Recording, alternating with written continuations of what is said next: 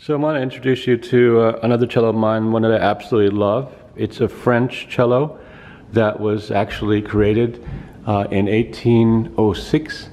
The name of the maker is Perrin, and he also made a number of violins. And this is an absolutely gorgeous cello that has a buttery tone when you play it. You can see that unlike my other cello, which had a bright red chestnut color, that this has an amber color. And as you can see, both the front and, interestingly, the back of the cello are made of a single piece. It's not uncommon for the front of the cello to be made of a single piece, but as you can see here very clearly that the back of this cello is a single piece. And that's really important for an old cello, because a common place that an older cello will actually break is at the seam between the two pieces on the back.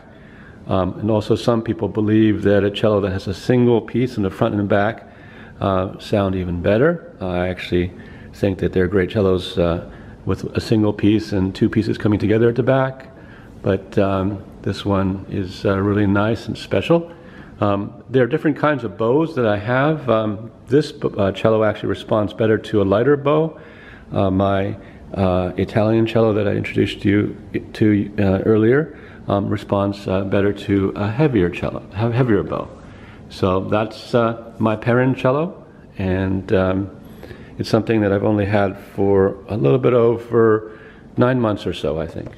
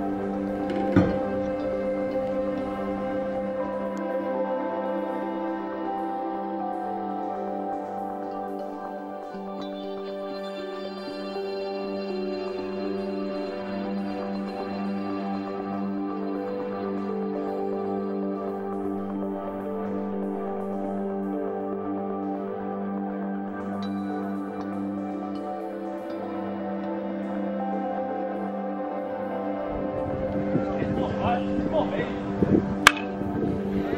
Run it.